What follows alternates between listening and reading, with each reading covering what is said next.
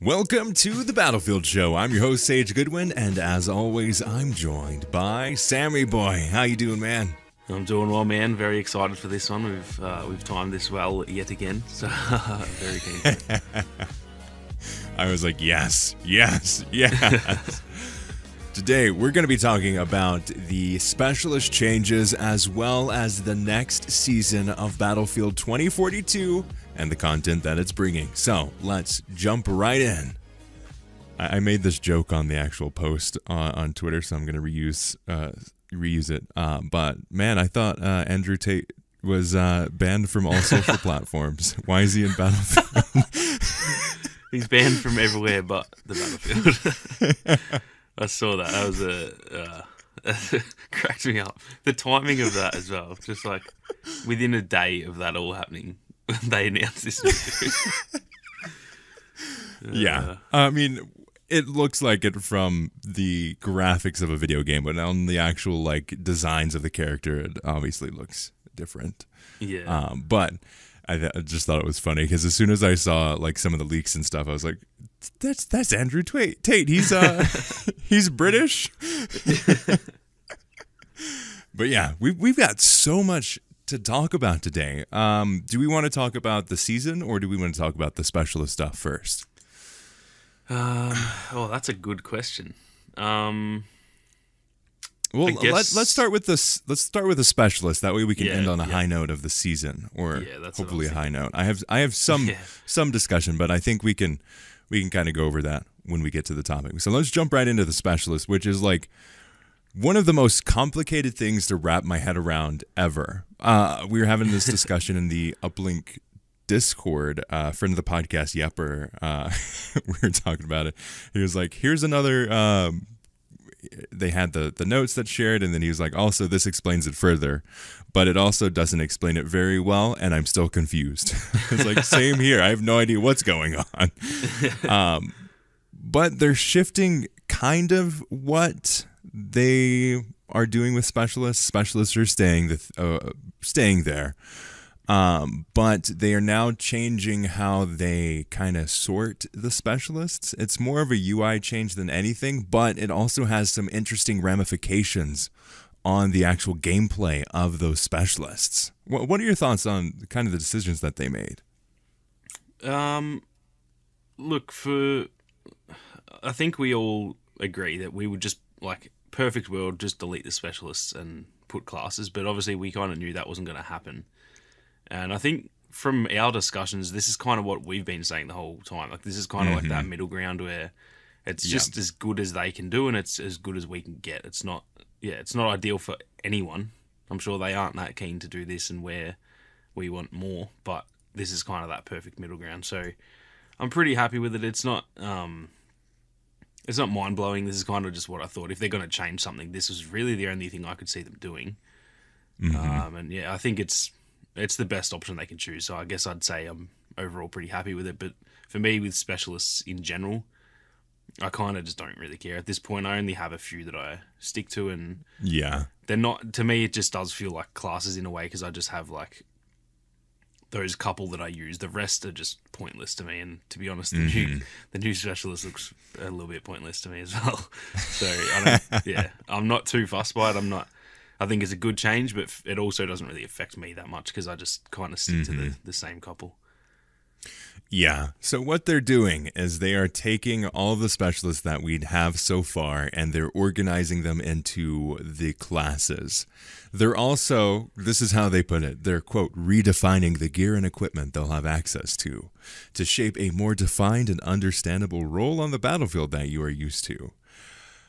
So they're separating it into Assault, Support, Engineer, and Recon. Assault has McKay, Sundance, and Dozer. Support has Angel, Falk, and the Season 2 Specialist, because this came out before they actually announced who that was. They also have Engineer, which is Liz, Boris, and Irish, as well as Recon, which is Casper, Paik, and Rao. So I think they made some pretty good decisions on how they organize them, but I will say Also, two call-outs in one episode. I think this is a record for him. But Yepper had a very interesting point that he made on Twitter. He says this, quote, "Some specialists won't work in their current classes in Battlefield 2042. Rao is an anti-vehicle specialist who can't hack a vehicle, then shoot a rocket at it because he's recon instead of engineer. As recon, he is way less useful, and helis will dominate infantry again." And then he says, McKay should be moved from assault to recon, as that's what his grapple is for, getting to a height advantage so you can see more, and to place a spawn beacon out of sight for your squad. Yes, some people use him for anti-vehicle, but recon still has C5. I know this means we will have 4 engineers and only 2 assault, but balancing the specialists and making sure they can fill out all of their intended roles is a lot more important than having an even number in each class. That's a very good point that I haven't actually... Weirdly enough, I haven't looked through I'd looked through them, but I hadn't actually put 2 and 2 together as to which specialists now can't use which things. And yeah, that's a very good point. I haven't even thought about that. It's a very good point of like, yes, it is an even amount in each one, but the way they made specialists and the way the system works, it does not work for even distribution of them throughout the new classes. Yeah. And I think even though it may affect some people's OCD, it needs to be distributed in a way that makes sense for the specialists versus just they like, hey, we need an even amount in each one. Yeah, and the way they can fix that too is just add more for if there's one if one class has like 2 less than everyone else, just add 1 the next season or something. So I agree with that. I think you got to choose it for balancing, not for there's 3 things in each class, for example. There's a few people that are like, oh, but I think it's a good decision, blah, blah, blah. Teamwork. It's like people don't really... I know we all want people to play teamwork, but reality and seeing it as it is versus how we want it to be, those are 2 very different things. Yeah. And I don't think making them into these different organizations will change how people will play them. They may play different specialists now, but that's not going to make them more likely to be teamwork players. Yeah, the way I see it is it'll change how people play individually. This will not affect teamwork in even the slightest. It doesn't. That's not how...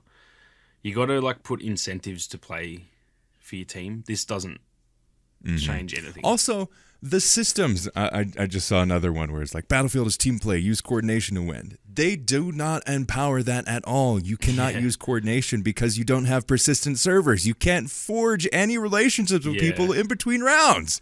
Yeah. It's just not something. And the whole thing with talking to people on your team, it's limited so greatly, as well as cross-team play. You have 4 people that you can talk to.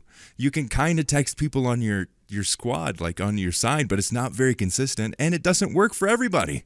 Yeah, it's the thing you mentioned about like the lack of persistent servers is the biggest one, because there's actually a lot of times like I'll be in a game, and obviously because Aussie servers are a lot less populated, a lot of people in the servers will know my channel, and they'll be like, "Oh, hey Sammy, like good to see ya," and we'll be in a squad and we'll play like the best team ever. And then the next game, I'm just like, oh, well, I'll never see that person again. And if there was persistent servers, if I joined a game and there's someone that knows of the channel, I'm going to be like, hey, do you want to squad up? And we get a squad going. And that's how you make like friendships, but also we're going to play as a team, because that's how it goes. When you join a squad with someone on purpose, you generally start... I know when I play... Like when I'm playing solo, I play pretty solo. I still play the objective, but I'm not running around like...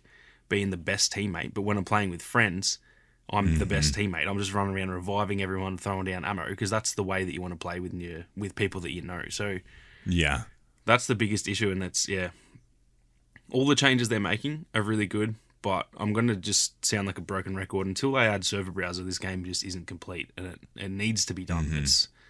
It's actually kind of embarrassing that we're at this point. They're now into their 2nd season, 2nd battle pass, all those things, and one of the key elements of the game still isn't there, and they haven't really they haven't mentioned it. So yeah, it's pretty frustrating, but I'm not sure if it'll actually happen or not now. They just kind of I highly doubt we'll ever get it. But it would actually promote the idea of the team play that they're so obsessed with. When a game does not launch with voice over IP or consistent squatting with people and inconsistent crossplay, like, you're not going to have team play. You can have a belief of this is how it should be, but that's very different from what it is. And I think we can push for what it should be, but we also need to be aware of what it actually is and how the systems in place are not supporting that. So I think it's definitely it's a good start, but I still think that there's a lot of work to go here. And I think they picked the most half effort possible for this version of like, oh, we're just going to sort them into different things. It is it's the decision that we thought they were going to make, honestly. Yeah. We pitched this a while ago, and like, this is probably what they'll do. But I think they need to be more aware of it, just because the level of content right now does not support the level of exclusion. But it's a good starting point. Obviously, now that they have these, I think they may be more motivated on the specialist of which direction they take them, dependent on which classes they want to support more of. So that could be a good thing. But like you said, beginning, the specialist at this point isn't really something that either of us are really interested in, honestly. We're probably gonna still keep on playing who we've been playing. The real thing is the map that's upcoming. But 100%. In terms of how they're actually divvying out the equipment, they have class equipment, which is always available. And for the assault, you have the med pen. For the support, you have the defibrillator. For the engineer, you have the repair tool, and the recon gets the insertion beacon. Class gadgets, which you can choose one of. Assault, you have the option of the smoke grenade launcher, the C5 explosive, or the IBA armor plate. For support, you get the ammo crate, the smoke grenade launcher, medical crate, or the M18 Claymore. For engineer, you get the anti-tank mine, recoilless M5, the FXM-33AA missile, the FGM-148 Javelin, and the EOD bot. And then for the recon, you get the TUGS, the proximity sensor, SOFLAM, C5 explosives, and the tracer dart gun. So that's something that you can choose one, which is the class gadget. And then you can also choose one throwable. For the assault, you have the frag, smoke, or incendiary. And then all of the other ones, you get the frag, smoke, or EMP launcher, or EMP, or the incendiary. So like, basically, all of the other ones get the same thing, except for assault, which you only get to choose from 3. Which is a weird choice too, because the EMP is not like an overpowered like that. Looking at that as everybody gets the same, except for assault. You suck. Because it's like, it'd be different if it was like they can't use smoke, right? Because then that's a bit more exclusive to support. They can throw down smoke and help their team. I'd understand that, but the EMP is just like, I don't really know. I just don't see the point in removing that. But it's, again, all this stuff doesn't really bother me too much. I can still use Sundance with C5, and that's all I really care about.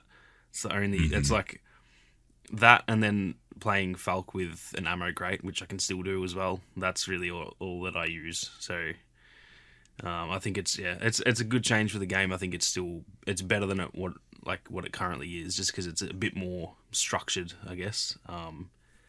But like you said, I don't really care for this that much. It's like, whatever. Yeah. It's the part of the game that I'm like brushing to the side, and I'm like, I'll just put up with it for this game, and then hopefully we get the class system back next time. Yeah. So they put out this core feedback to get more feedback on what they're looking for. They want to hear if we feel that specialists are currently categorized into their appropriate class, which gadgets and throwables do you expect to see in the loadout for each class, and what further changes to specialists would you expect to come to enforce that. They're still working on the gameplay and the balancing. The other key aspect of this is we won't see these changes until Season 3, which if it'd be August, September, October, November at the earliest. Damn, that's a year, isn't it? Until after launch. That's actually It's a long time. Yeah. They made a good point that, because I was a little bit, when I heard that, I was like, oh man, really? But they did make a good point that this is even though I've just said I don't care for it, in the broad like scheme of the game, it is a pretty fundamental element. And I guess it's better for them to make sure they get it right rather than do something that, if they do it in season 2 and it kind of sucks, then that's going to like mess the game up for 3 months. So it does suck, but like I said, the thing with me not caring for it is it doesn't really change anything for me, so I'm not even that fussed when we actually get it. So yeah, it's kind of just it has pros and cons. I wish it was sooner just because it'd be cool to get it implemented, but then also it's, I guess, probably better to make sure they get it right, and at least now they can, they've done this one, they'll get our feedback, and then like all the other feedback loops they've done, they do seem to actually listen, and maybe all the stuff, for example, what Yepa was saying, like maybe they'll actually look into that and change it. So I guess it is probably better to slow down and make sure they get it right. Yeah, this will definitely give them a lot more time to get feedback, get discussion around it going. So I think ultimately it will be good. It's just a shame that they still won't be in a great place a year after the game came out. Yeah, that's the thing that sucks is that even 2 years after the game comes out, they probably won't be either, because it's just the whole system's kind of flawed. So it's like, it is, yeah, and it's fundamentally flawed. It's not like, it's not something that like they put a new coat of paint on an old car that the doors still fall off of. Yeah. I think the thing with the specialist system is that, one, I can see why they did it, because every other shooter was doing it, so I don't really like blame them. And then also with Hazard Zone, if that had have actually taken off and it looked like a fun game mode, and it was when I played it, but it didn't really obviously take off. But for that, the specialist system was actually really good. Like, it actually worked so well. So I can kind of see why they tried it, and I don't. Yeah, as much as I think it sucks. I don't blame them, because they'd be all looking at all the other games making so much money where it doesn't. Those games don't. It doesn't like negatively impact the game. But yeah, for this game it does. Unfortunately, this just doesn't work with the type of game that Battlefield is. It's not Call of Duty. They're just not the same. So yeah. It's at least the positive is at least they've tried it, and hopefully you would surely think for the next, like, for forever, they won't do this again and just go back to the class system. Hopefully. I think too is they made the wrong decision on, we need to have identifiable characters and they have to be done this way. It's like, you can have identifiable characters, but Battlefield 1 did this, and Battlefield 5 did this too. Of like, yeah, that's the part I don't get. Battlefield 5 more so than Battlefield 1, but like they had these key characters that you could play as that were like, they had names, they had different outfits you can choose for those characters. Like, they could have done it, they just didn't really decide to, and they almost tried to do like this weird mix of heroes from Battlefront and the characters like in Apex Legends, kind of, but not really. Yeah, it's kind of it's a weird mix, isn't it? It wasn't really. This is one of those things that it felt like they tried too much to look at what everyone else is doing rather than getting the idea and doing it the Battlefield way. That's like, in the past, that's how they would see other companies doing this or that, and they would put their own spin on it that actually was like tailored to the game, whereas this more felt like the other way around. It was like, this doesn't really fit the game, but like, I guess we should try it, so let's just do it. Everyone else is doing it, might as well try it on our side. Yeah, we'll see how it goes as we continue on, but I think it still needs a lot of work. And I think it it has fundamental problems that a new coat of paint isn't going to fix. It's good that it's going this way, but ultimately it doesn't really change anything. It just makes everything more complicated. And I think they needed a deeper fix. But because of the time crunch, they probably were having all of the discussions that we're having right now internally, but they just came up to like, well, we need to do something, so let's just do this. Yeah, that's the way it's like. The way it feels is that, like we've kept saying, they're probably going to finish up after season 4, and this is coming out in season 3, so they can't push it back that much further. Like, they can't push it to season 5 because that's probably not going to happen. So, yeah, it's just the whole thing is just an unfortunate situation. Really, it's not. I don't look at these changes and be like, oh my god, DICE is so like stupid. What are they doing? Because at the end of the day, they kind of just made a bad decision at the start, and they've just had to live with that, and so have we. So it's like it's just one of those situations. It's like this is just how it is, and we just have to deal with it until the next game that hopefully they just wake up and go, okay, we tried that.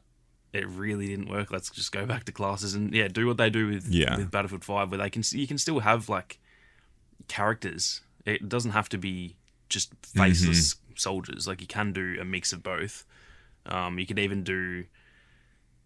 just have them all for example, in this game, obviously this wouldn't work, but just as an example, you could have all of these same characters, but they're just a class. So you can choose the assault class, and then you can just pick, and they don't have their own specialty gadgets and stuff. You can just pick which character you want to play as. So you can choose Dozer, McKay, or Sundance. They all just have the same class, but they're just a different character.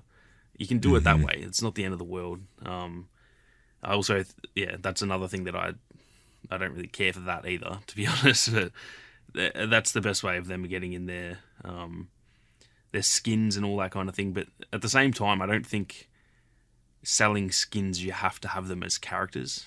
I don't think that's an issue. You can have a regular soldier that I can't see their face and still make a skin that makes me go, oh, I need to buy that. That looks so sick. So, I think they've tried a lot with this Battlefield universe thing that they mentioned at the start of the year.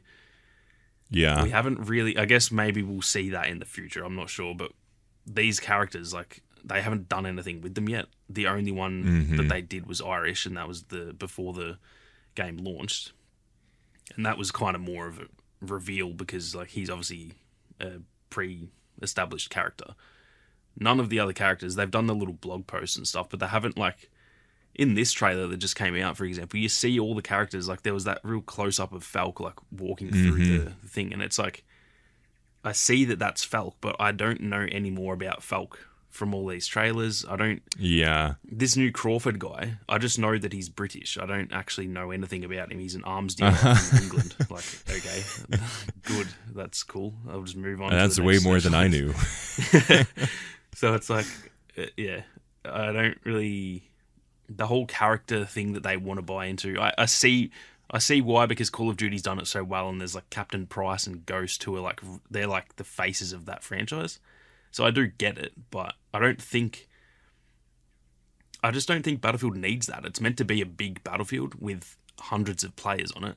It's not Call of Duty where it's like built around these specific characters. I just don't think that they need to go down that path. But yeah, if they do in the future, I think there's just better ways to do it. Yeah, I think so. I think maybe a good option would have been, like, in the next game, they have these core characters, and maybe they have one integral feature, but they can go in between the classes. I think that could be interesting. It would solve a lot of the weird balancing issues, almost making them kind of like reinforcements in Battlefront, where you kind of have something like that. But I don't know. It's a difficult problem to solve, and I can understand why they went with it, with this decision, because it is such a varied topic, and I think there were so many different paths that they just needed to choose one. They did choose the most boring one, but it is the most easiest to implement, and hopefully the most easiest to develop upon. So hopefully it's good. Yeah, I think, like, it's probably a lot of what I've said probably sounds like negative, like I'm having a whinge. Actually, I think it's a good change. It's more just like, it's kind of just too late for me is the only negative I have towards it, but the changes are good, and I think it'll it's going to be better than what it is now. So I definitely can't complain about that. Mm-hmm. Now let's talk about the new season coming up. We mentioned it a lot. We have a new specialist. What is his name? Crawford, I think it is. I could actually be wrong on that, but I'm pretty sure it is. I think it is Crawford. They started so strong with this of like, oh, hey, these are the characters. This is a storyline that you can follow along. And now it's like, who's this guy?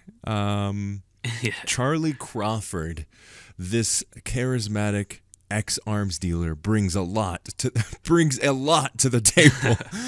We won't tell you what he brings, just it's a lot, okay? Trust us. I promise. It's a lot. He's got the mounted Vulcan stationary minigun. Keep your enemies right where you want them with this beast. It lays down immense firepower, making it extremely effective against light vehicles and infantry, as well as cash point. Supplies revived squad members with extra gadget ammo.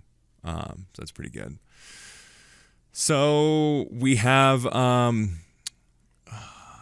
Rampart. Is that his name in Apex? Yeah, very similar. Yeah. Yeah. So Rampart, basically, he's got a big turret that you can launch down, and it's stationary minigun. Seems interesting.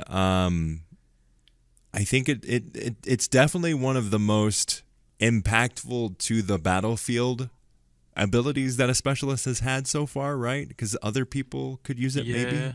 That's not actually maybe not. No, I think like the way I see it is like, for me, the way that I play, how I said earlier that I don't think I'll use him. I think he's just like too stationary for me. I like to be on the move all the time, but I think like you can put this thing down and you can like lock down, especially on the new map. Like, it looks very close quarters. You could probably lock down a whole area, not necessarily killing everyone there, but like they'll hear the turret and that you shoot them and they might not die straight away, but they'll get behind cover and go, I'm not going back out there. And the fact that, like you said, everyone else can use it as well. I do agree. It's probably a very, one of the most impactful abilities that we have. I can't really think of, I guess the Surrette pistol kind of helps everyone, but that's also just only one person can use that. So yeah, it's definitely, it's a unique ability. I kind of saw it and I was like, I don't know about that. But then the more that I think about it, I think it can be used fairly well. The thing I'm worried about is on launch day that everyone's gonna hit you. Like, no one will have, like, it'll be a stationary. No one will be map. running around. Yeah, there won't. It will just be a bunch of people waiting for people. Yeah. So I think he's gonna be the same with Lise when she dropped. Everyone was like, "Oh, she's so overpowered," and everyone's using it. That's just how it will be for everyone. That could be the worst specialist ever. Everyone's gonna use them. So I think the first like week or two is going to be pretty annoying, to be honest. Yeah, but I don't think that's necessarily to do with him. I think that's just how these things go. Yeah, I think it's interesting that they went on. They brought in an anti-infantry specialist. Like, obviously they say light vehicles, but who uses light vehicles really? Yeah, this is just, you're going to sit down and you're going to mow down people. You're not going to be able to stand up against a tank. So I think it's an interesting choice, which leads directly into the map, which it's like we talked about last week. It is the map of a stranded shipping container ship, freight ship. It's a big, gigantic thing filled with red and yellow boxes.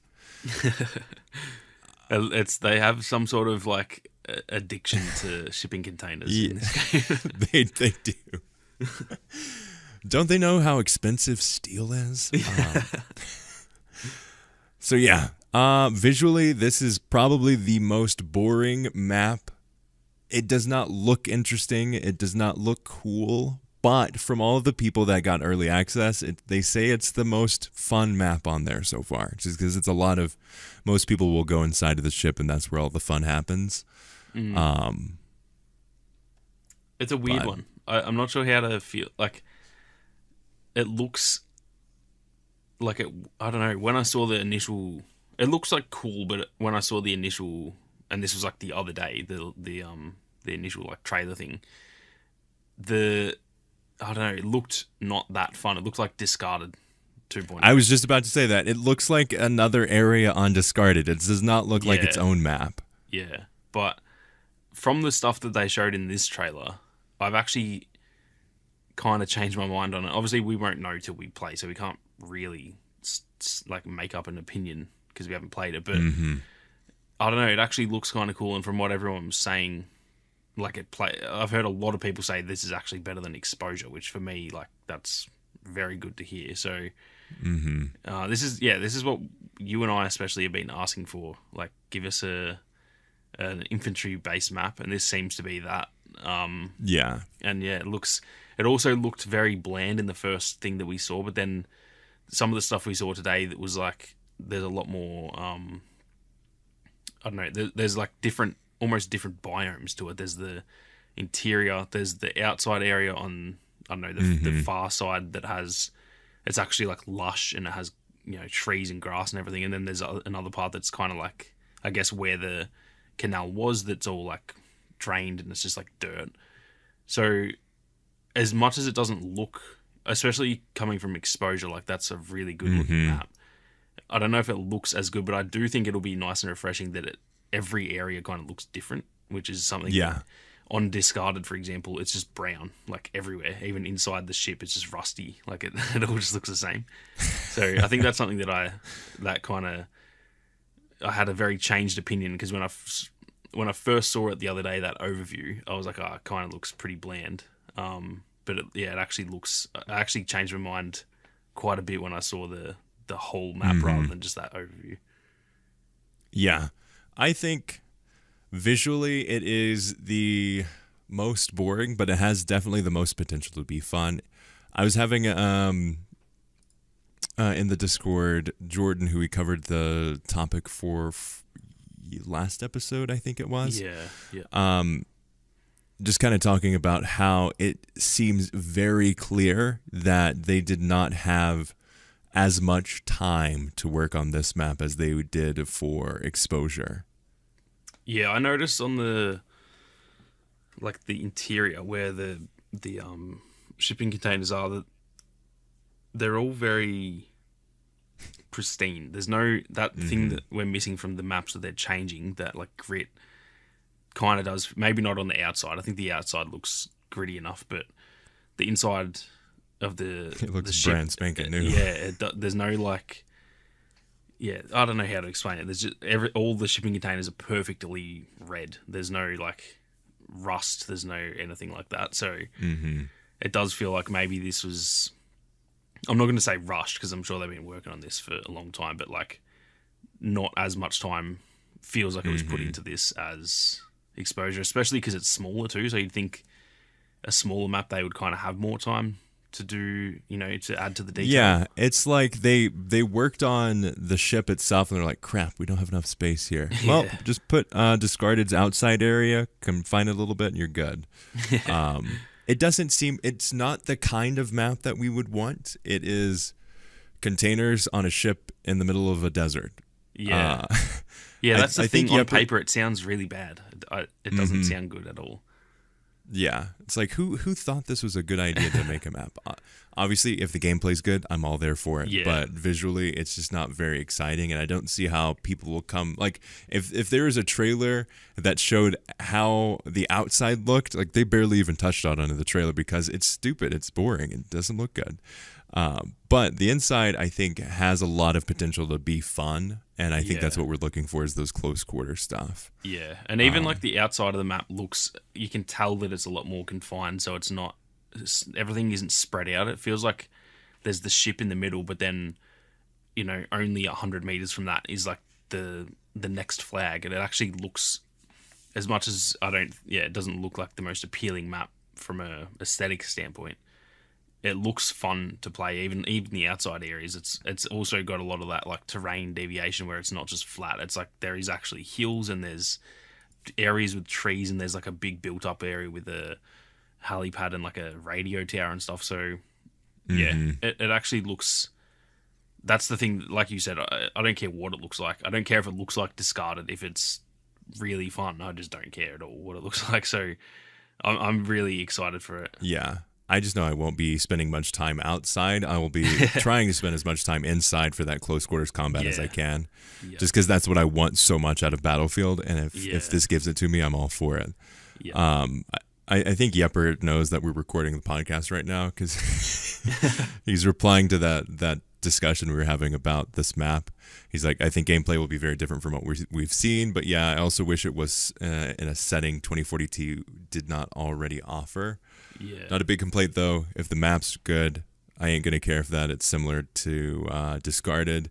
And then he says Star Wars has sand planets, Battlefield 2042 has Discardeds. That's so true. It's a very good point though. That like, we've just spent how many minutes talking about how it looks and that we're not the biggest fan of it, but I do not care if it's fun. I don't care what it looks like. So my overall thoughts on it so far is that it looks fun to play on, and everyone that has played it has said it's really fun. I've even heard, like I said, many people saying it's more enjoyable than Exposure. So I'm pretty sure I'm going to really like it. I probably have sounded like I'm complaining. I couldn't care less what it looks like, to be honest. I want some really close quarters gameplay without vehicles and stuff. I don't know if I was watching Jack Fragg's video. I don't know if he said that the actual mode doesn't have vehicles or if they just did it for that playtest, but he said that Breakthrough, their Breakthrough didn't have vehicles. So Breakthrough on this map without vehicles, that sounds like my absolute dream. So I would love that, but I highly doubt it considering how freaking obsessed the Battlefield community is with vehicles. And especially because they've added these 2 new ones as well. I think like it'll be weird. And in the gameplay trailer, they have vehicles. I definitely don't think it's permanent. I think it was more for that exact playtest, which is kind of weird because I guess you'd also want to show off the vehicles, but I don't know. I guess it probably. Maybe they know that the vehicles kind of get in the way of good gameplay. So if we could just get like a limited time, what they've kind of done in the past, where it's like the opposite of that tank mode that they just had. Dude, we were talking about last week how what happened to the tornadoes? Well, there are 2 of them on this map. Now there's 2. And we moved from 0 to 2 because as soon as I said that I hadn't seen him in like it feels like months. It feels like absolute months. I have been playing this week, and I reckon every game I've seen a tornado.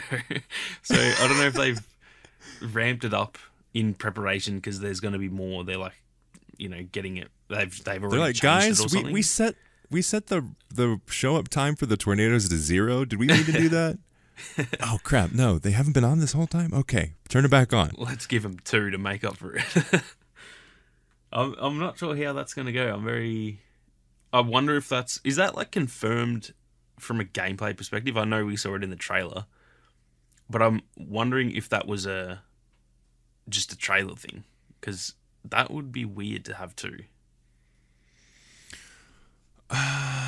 Didn't they have a tweet around it? Here, I'm scrolling through the map trailer that they have, and you're right, they do have a lot more locations than they actually highlighted in that one trailer. Because the they got the garage. Official trailer was like it was like a good trailer, but it was actually not that good at showing off what they have. I think I was so confused on what the game actually was bringing that I had to immediately follow up and like, okay, I had to go to all of the different blogs, be like, what's actually coming to this game? They don't say anything in the map trailer, it seems. At least as far as I can tell. Favors CQ, close quarters combat warfare. CQC. They're being all fancy with their... Was it one of the developers or something? Someone shared a post. Someone did it. We're not going crazy, guys. I promise. We swear. There's no chance both of us just like dreamt that same thing or something. The thing for me was that, because this is why it's all blurry for me, because this trailer dropped at 1 a.m. and I went to bed at like 10, and I actually set my alarm because I thought because I didn't know what was happening, and I thought if this is a big thing, I'll wake up at 1 and do some work. So I woke up and watched it and was like, oh, that's really good. But then I was like, I'll make a video tomorrow. And then I've gone back to sleep, and so now I've woken up and I just don't know what's real and what isn't. Like I probably had multiple dreams that were like about this trailer that I now tornadoes. I'm like thinking, now I'm thinking the things storage are real containers. Yeah. It seems, at least as far as the trailer is concerned, and the tweet that we cannot find, that there are 2 tornadoes. They went from no tornadoes to 2 tornadoes, which I think will add a very interesting level, because I think it's cool if it is 2 tornadoes. Again, that is as an if that may be fueled by 1 a.m. wake ups and delusional checking of Twitter. Somehow I was also in that dream and dreamed that as well. Yeah. But if it was just me, I would just straight up say, nah, I definitely must have dreamt it. But it seems like it's real. Yeah. I clearly remember this tweet. But I found it. It was Kevin. It was Kevin, yes. Okay. Hallelujah. Check out the gameplay trailer and then 2 tornadoes and then a finger pointing down to it. So the fact that there was 2 in the trailer, even if they didn't confirm anything, they are really good at putting stuff in the trailers that are in game. They very rarely actually do stuff that is like something in the trailer and then it's not actually in the game. Obviously, the trailers don't necessarily represent the game because they're always better than the games. But everything in these trailers for years, since Battlefield 3 and 4 and stuff, like if there's something in the trailer, you can almost bet that that is going to happen in the game. So I'm pretty sure it'll happen. Caddy Boy on there, on Kevin's post, asked, are there multiple tornadoes just for show, or will they actually be in game? And Kevin responds with, it is indeed a thing. Oh, okay, so it is confirmed. We got there after 10 minutes. We managed it. So 2 tornadoes. It makes a lot of sense, because I think what would be interesting if 1 tornado's on one side, 1 tornado's on the other side, it will force you into the middle, which is good. And I think we need more stuff like this in Battlefield 2042 maps, because they need ways to guide you into the places that will cause combat. Yeah, exactly. That's the thing that it does feel like it's lacking with like no Levolution, is they could do some really cool stuff like that. For example, like I said last week, imagine if like Manifest had a big tidal wave that put the whole bottom of the map where it's like where the shipping containers are, not fully underwater, but it makes it like a bit less enjoyable to be there, I guess you would say. And then it pushes everyone up onto that hill towards the end of the game. Like imagine how fun that would be, where you see the tidal wave coming in and you're at the top of the hill and you look down and there's like 100 people running up the hill shooting each other. Like things like that. That's where they really could have tried to put this weather effect into, like you said, pushing people into certain areas and having it, rather than the tornadoes currently, it just like happens and it doesn't necessarily cause anything. It just like happens. If they use those to actually force people into doing different things, for example, which actually kind of does work, on Hourglass, the sandstorm, I do feel like that actually kind of pushes people to be in those close quarters areas because you can't see as far. Yeah. So things like that would be a really cool way to, push people into those areas. And like you said, this could be a way that if they can try and make them a bit more on rails almost, instead of being random, like put them actually on each side of the map every time and push people into the middle, that would actually be a lot of fun. I think so too. I think that's what it was lacking when they said, "Oh, hey, there are tornadoes." It's like, what are they for? It's a tornado. What the frick are you? What do you want? It didn't have a purpose. Yep. You need to have a purpose for this thing. It needs to guide the gameplay and the experience of the game. Yeah, and I think something like this, and it it changes the map, and then you're no longer going up to the top to capture C. You're fighting over that, like the rubble. That's what it needs. That's what this game needs with the weather effects for sure. Yeah, so I think that's a good choice. I think it's cool. We'll see how well it performs with 2 tornadoes on there. Yeah, that's very true. Everyone's games just crash. Yeah. Well, I have a 3090 and I'm only getting 10 frames per second. This is great. I think that's a good choice. I'm glad we finally found confirmation. Yeah. Because I genuinely thought I had lost the plot for a minute. Now moving on to like equipment and they call it new hardware. They have a concussion grenade and the mounted Vulcan stationary that we talked about earlier. Concussion grenade, definitely interesting. Those were the bane of my existence in Battlefront. I hate those things so much. True. But they definitely are effective in gameplay, and I think they'll work really well in this situation and the map that they have. Yeah, that's true. In the close quarters areas, it should be. Yeah, I guess if there's too many of them, it'll get a bit annoying. But I think the good thing with the grenades in this game is that, for example, in Call of Duty, like you can bring a concussion grenade and a frag grenade, so everyone has the concussion grenade. Well, I think they're called stun grenades in COD. In this game, if you use a concussion grenade, you can't use the other ones. So I think that's actually a good, balance of, well, yeah, I want to use this, but on these close quarters areas, maybe I want to use a frag grenade and try and get some big multi kills. So I can't have both, and that's hopefully going to balance it out a little bit. Yeah, I think it'll be good. I expect no one will be able to see the first week this is out. They're also bringing it exactly. Maybe take a break for the first week if you have any seizures or anything. No, it's just like going to be people standing still behind their That's turret true. throwing grenades at each other. Yeah, because there aren't specialist caps, so like everyone's going to be Crawford, and everyone will have the turret or the minigun, and just throw grenades at each other. Oh, goodness. Oh, my gosh. They're also bringing 3 weapons. They have the AM-40. They say it hits the sweet spot between assault rifle and submachine gun. They also have the Avancy, which is designed for maximum mobility and attachment compatibility, which is a LMG, and the PF51 as well. I think that's more of the machine gun, right? It's actually a pistol. It's a pistol? It's like an automatic pistol. So I'm really happy for that because, to be honest, all the pistols in this game are just like not that good. They're garbage. So it's like having this. And it sounds a bit like overpowered having essentially an SMG in your back pocket. But like if everyone has one, I don't think it's going to be overpowered. And from the looks of it, it shoots pretty quick, but I'd imagine it'll have terrible range and like low damage. Yeah. So I think it'll be Which fun. is what we need. Yeah, like that's the type of stuff you need for...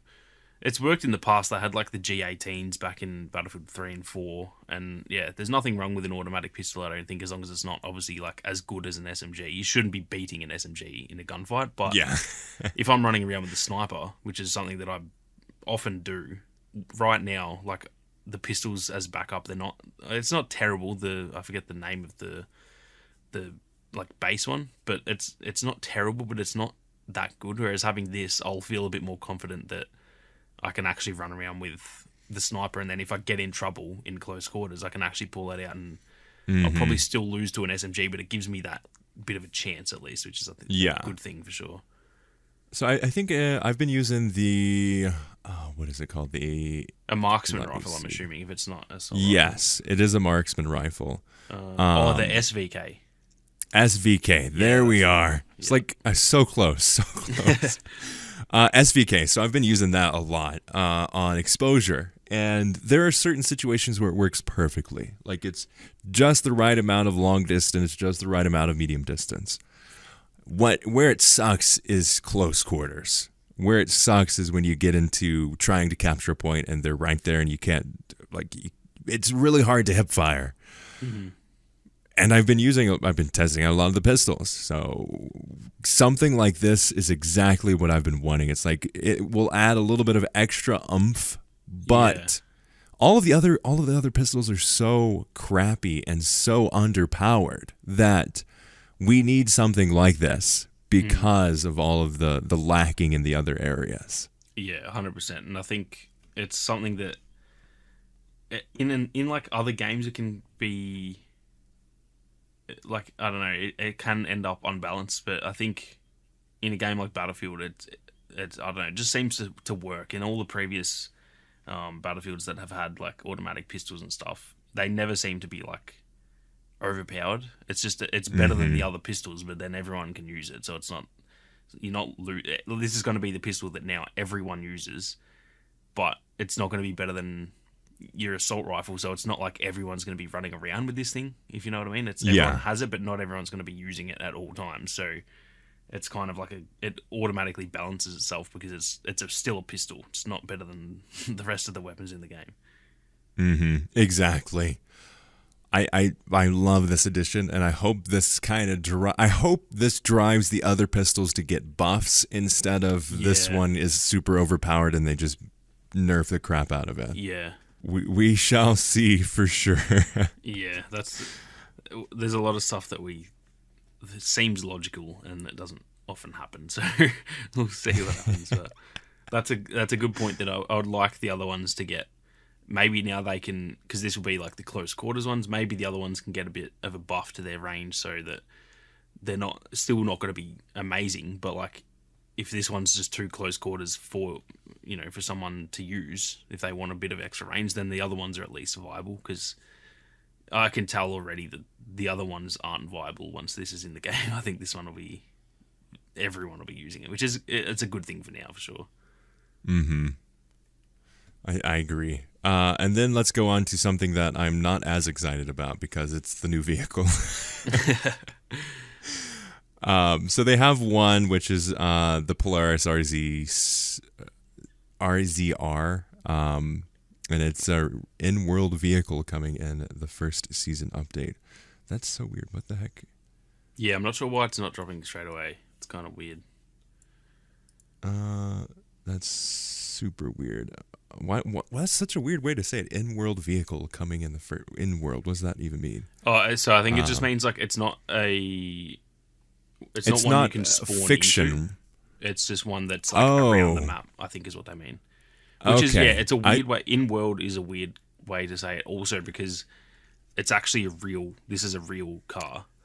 Yeah, so, I thought it was maybe someone sponsored it, and that's something that they had to point out because it's a real vehicle or something. But no, that makes a lot more sense. That's what I thought when I first read it too, because they were saying that because Polaris is obviously a real brand. Yeah. I thought they meant in-world as in like it's a real car, and I was like, that's a weird way to say like. This is an in-world car, meaning it's real. Like what?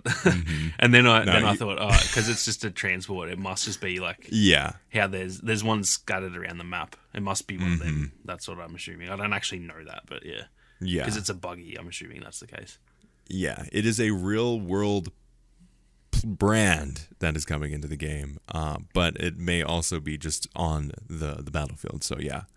And then they also have the big boy, which is the EBLC Ram, which is a new 4-seater, and looks like it is going to cause so much havoc and frustration in terms of me, who never sees a vehicle unless it is right behind me, and then it kills me.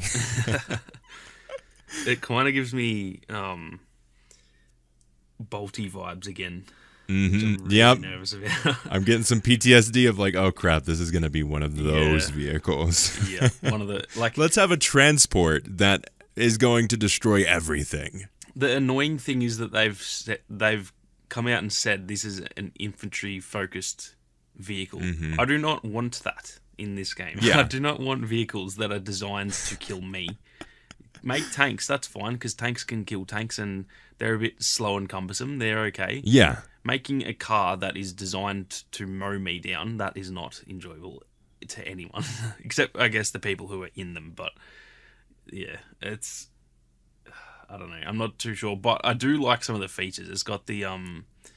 It has, like, a beacon you can put down, which I'm actually a big fan of that. So, like, you can... When you're driving it, you can put a spawn beacon down. So I think that's a cool addition. That is really cool. Yeah. The thing that I don't like is it essentially has a trophy system built into it, and I hope that doesn't work for C5. But I'm pretty sure like shooting a rocket launcher at this thing, it'll automatically stop that. So it's like, how am I going to kill it? You know what I mean? How are we meant to kill this if it's got a essentially trophy system built into it? I'm not sure, unless it might have like only 3 uses or something, and then it goes away. I'm not sure, but I will say right now this will get nerfed. It already was annoying, and I've heard people say it was very strong. Yeah, there's no way this doesn't get nerfed. Yeah. Like, right? There's no universe where this exists that is... There's not an immediate and hard hammer of nerfdom coming down. Yeah. The fact that it looks so tanky, right? It's just like a car, but it's like fully armored. Then it's got like a cannon. It's not a turret. It's a freaking cannon on top of it. And then it's got a turret on top of that.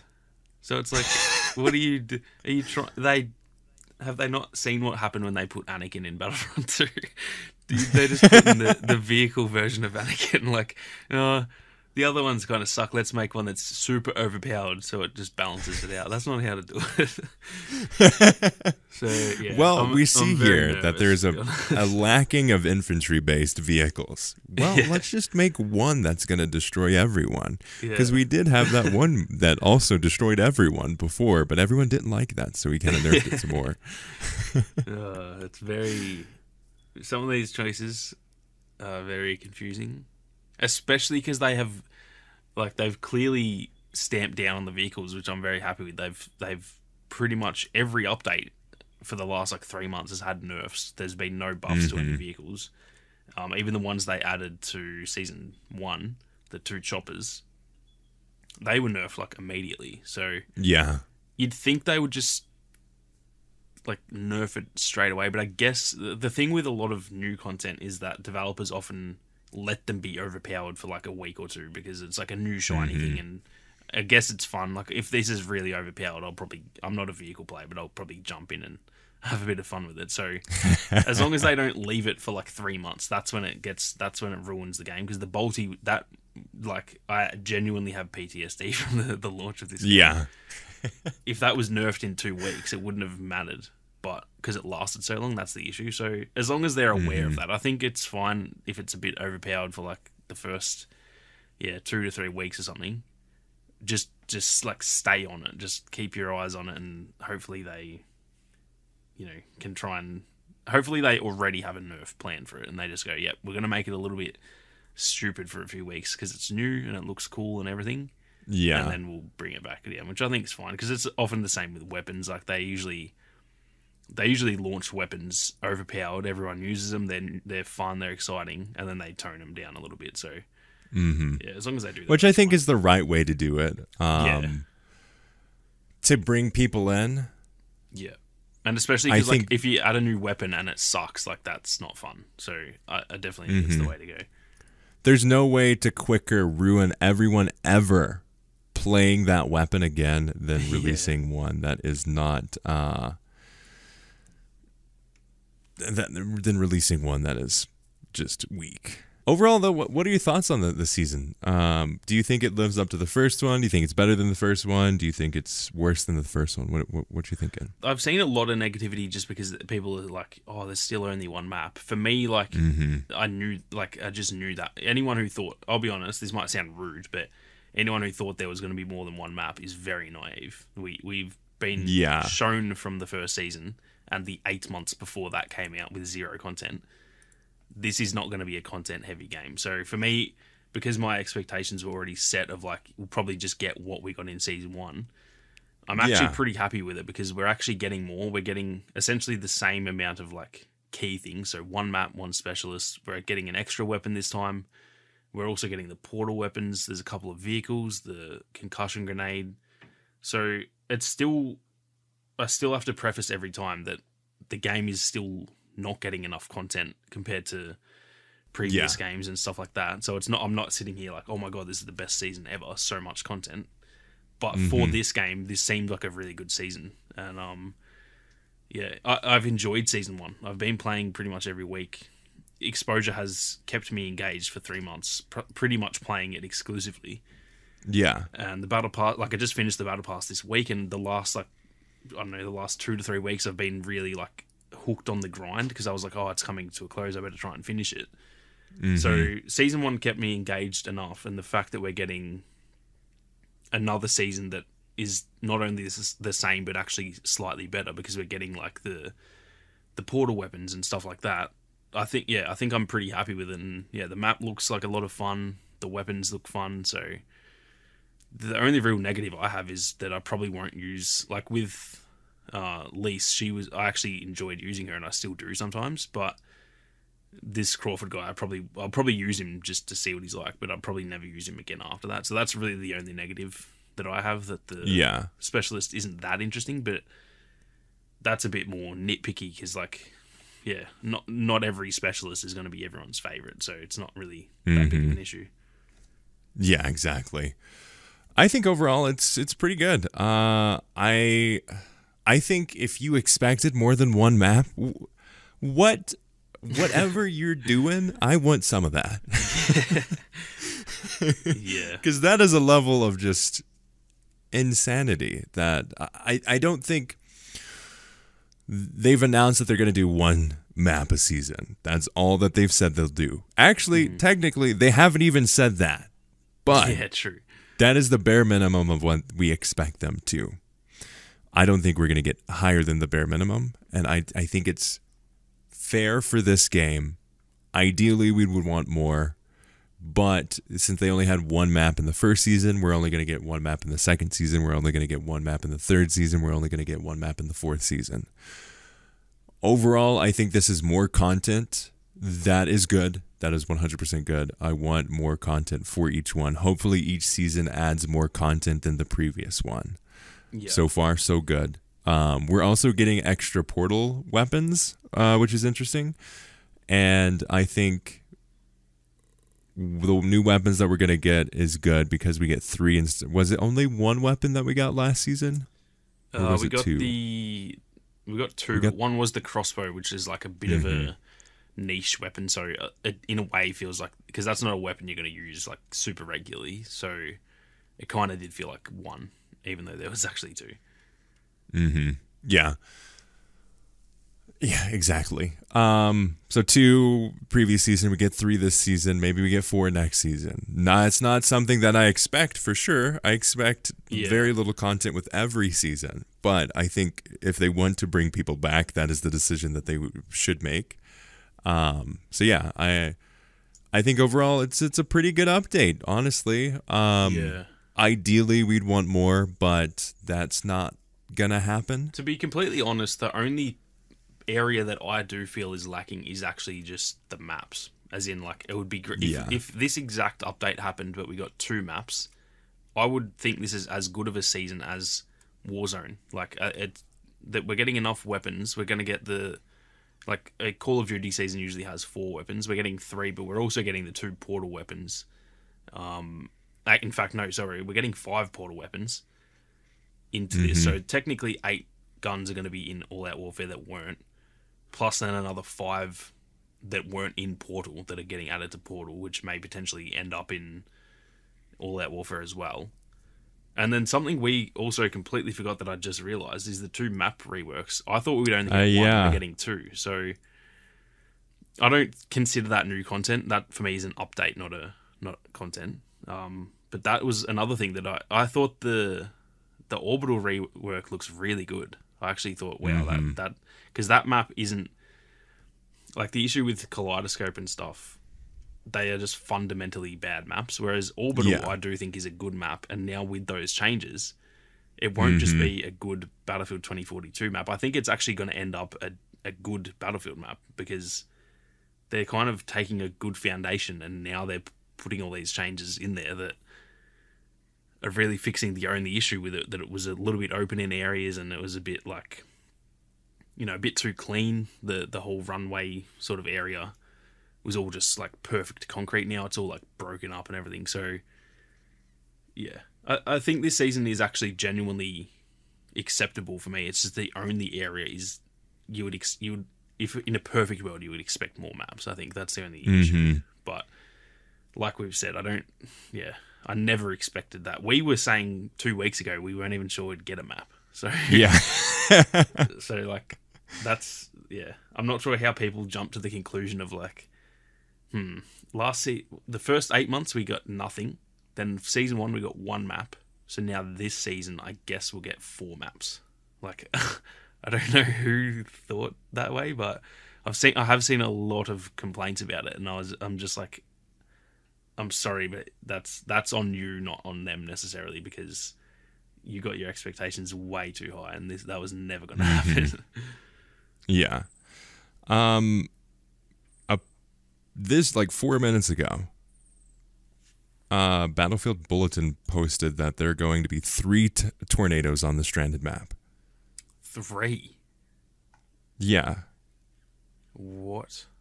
I literally, actually, looking at the pictures, yeah. What? As you were just talking, I got a notification for Battlefield Bulletin, and it's like, whoa, wait a second. Interesting, though, because the second picture, I'm not sure if that is another tornado or if that's just the dust from the second one. Yeah, it's stretching it to pull stills from a highly edited trailer to draw the conclusion that there are 3 of them. I think there will be 2 of them. I think especially because Kevin has tweeted like with 2. Exactly, that they're getting 2. But yeah, just wanted to bring that up in case anybody else heard our conversation and then saw that. But yeah, I think ideally we would want more maps. Ideally we'd want more general weapons. I think in a perfect world we'd have more specialists. Obviously, in a perfect world we wouldn't have specialists, but if we have to have specialists, I think in that ideal world of specialists existing, we will get more of them. I could see maybe 2 a season. That would look pretty good. Yeah. But I think with how much is having to happen, I mean, we're going to be a year from launch, and it's still going to be very lacking in terms of previous iterations of Battlefield, the franchise. And I doubt if we even get to the year 2 mark. Yeah. But I think very good that you brought up the map reworks, because we expected 1, now we're getting 2, which is good. And the orbital update, I think, is going to make that map so much better. Yeah. And I think it's going to be great, because that middle section, we've said this so many times, that is the most problematic part of orbital. Yeah. And the weird like little outpost that's way over there that no one ever goes to. And if you do spawn there, you're never going to get to where you want to go. They fixed both of those. Yeah. It's like that one actually, the renewal one, I'll be honest, again, I think that map is just fundamentally not good. So I'm not looking forward to it. Yeah. I also struggled to find the differences in the footage. It's like, there's a storage The thing container? with that map is just they've just plonked cover on it. Like that's really all that's changing. So for that one, I'm not gonna like praise them too much, because it's just like it's kind of the same as Kaleidoscope. Good changes, makes it definitely better, but it's not like the map is now good. It's still not very good. It's just better than it was. But the orbital changes, I think that actually looks like that takes that map from say a 7 to like an 8.5. Like that's a genuine jump, and that's something that I'm pretty excited for, because that was already my favorite map. And if we can now have like, stranded, exposure, and orbital in a 3 rotation playlist, that those maps are all good enough that that's like actually a lot of fun that I could have. I could play that for ages and ages. So, all decent changes, but the orbital one looks genuinely like an actual update to the map rather than just chucking some cover on it. Yeah. Like, I kid you not, I had to watch that so many times of the little GIF or whatever they had there. Yeah. Of like, wait a second, what happened? There's a bush there now. The big, I hate that map so much. That's my will least favorite quit map. if it comes into the rotation. The thing that actually sucks too is there it's is one no of rotation. the most beautiful looking maps that I've probably ever seen in any shooter. It looks amazing. Like, it's so... The concept for it, I remember when I got the early access to sort of learn about the game, and I saw the screenshots of that map, and that was the one I was saying, like, that is going to be the best map, and unfortunately it just doesn't play well, but it looks, it's like, it feels like wasted potential, because it's such a unique map. I 100% agree. I think it could have so much potential if they took the idea of it and actually pulled it off well. Yeah. Yeah, it's definitely just like, and I guess part of the issue is just to do with the concept that it does have to be like a flat, like at least the inside of the wall has to be flat because it's all like vegetation and stuff. So that's kind of just like a flaw in the concept more than because it's not like they can put, I guess there is that hill over to the left. Like it's not like it has to be flat really. And I guess you can do vegetation on, like you can have farmland that's not flat. So maybe they could change that. But yeah, it's kind of, I look at it and I go, it kind of was destined to not really work because it's just so perfectly flat the whole way over. So much potential, but I think overall it's a good step in the good direction of what we want and need in the game. So I think it's pretty good. Obviously, there's still a lot to work with, and I think we just need to continue giving the feedback of what we think needs to be changed. So yeah, but overall, pretty good. Yeah, it definitely looks like a good update. Like that's the key thing. I was a little bit nervous that the first season would be like a one-hit wonder because that blew my expectations. Not as in like, oh, that was the best season ever, but I wasn't expecting much at all. And Exposure was really good, and it played the whole season, played well. And then I was kind of thinking, like maybe they got lucky because we look at everything else in the game, it hasn't panned out well. So for this one to just look good again, it's definitely a step in the right direction because it could have ended up that first season was just kind of lucky, and then this one, the next map could have just been discarded 2.0 and it could have sucked. But it all seems like it's positive, and that's all we can ask for really, is just that each season keeps building on the game, and that seems like what's happening so far. Yeah, exactly. I think, we were talking about this last week of will it live up, and I think it met the level of the first season. I don't think the map at this point, having not played it, obviously Exposure was one of those maps where we could look at it and be like, yeah, this is going to be good. And this is not one of those maps that you can look at and be like, yeah, this is going to be good. I think we're going to have to play it before we can really make that decision. Yeah, I agree with that because it's lacking that like, I don't know I guess it's lacking that like, wow, this is a Battlefield map look to it. It's just like, it just looks like any map from any game because Exposure is like multiple levels and a landslide in the middle of the map and stuff. That looks like a Battlefield map, whereas this is just a bit more basic. But in saying that, it also looks very fast-paced and chaotic. So that's the thing I've been wanting. So if it has to be a bit more simple to do that, then I'm fine with that, and I'm definitely keen to get my hands on it. That's for sure. Yeah, same here. They just said, when they said close quarters combat, I was there. Yep, that's all I needed to hear, to be honest. Those are my three favorite words: close quarters combat. Exactly. But thank you all so much for listening to this episode of the Battlefield Show. We greatly appreciate all of your support, and we I was checking Spotify earlier, and I just want to say thank you all for all of you who went through and left us a rating, as well as those who left us reviews on iTunes and Apple Podcasts. We greatly appreciate those, and definitely helps out a ton. We've got like 4.9 stars on Spotify. Hey. With like 24 ratings, so it's very good. Love to see it. Appreciate the support, everyone. That is great to see.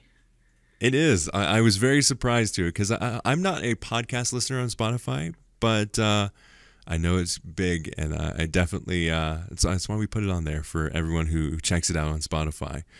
We definitely appreciate you all taking the time to leave reviews and ratings for us on those platforms. It helps us out a ton, honestly. But thank you all so much for listening to this episode again. And thank you to Ethan Clark for the beautiful thumbnail. You can check out Sammy's channel, Sammy Boy, as well as Sammy Boy Star Wars if you want the Star Wars side of things.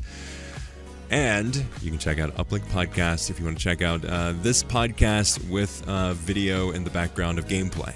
And just want to shout those out. As always, we'll see you on the battlefield.